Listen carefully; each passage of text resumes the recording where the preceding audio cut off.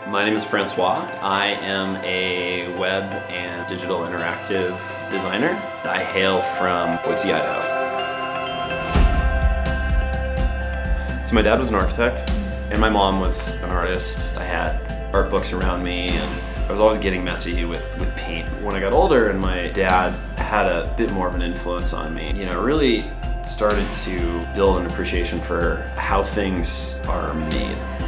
I went to architecture school for like a year and then I decided I wanted to study physics.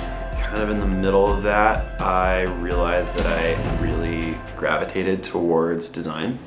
Having a large display where I can just comfortably have a couple windows and drag and drop is just insanely helpful. I'm, just constantly playing with color and I need to know that that is going to translate from my laptop when I'm on the go to my studio when I'm home, and that's going to look the same and translate well to the web.